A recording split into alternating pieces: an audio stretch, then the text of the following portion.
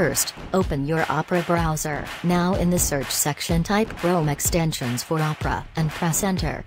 You will get different links on search result. Click on the first link. Click on Add to Opera.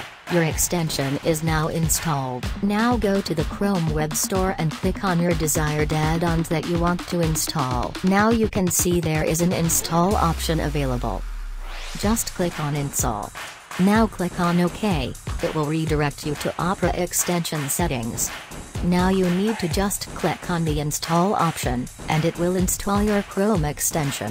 Finally, you can use your desired Chrome extension on the Opera browser. I hope it can help you today. If you have any issues, please let me know in the comment section.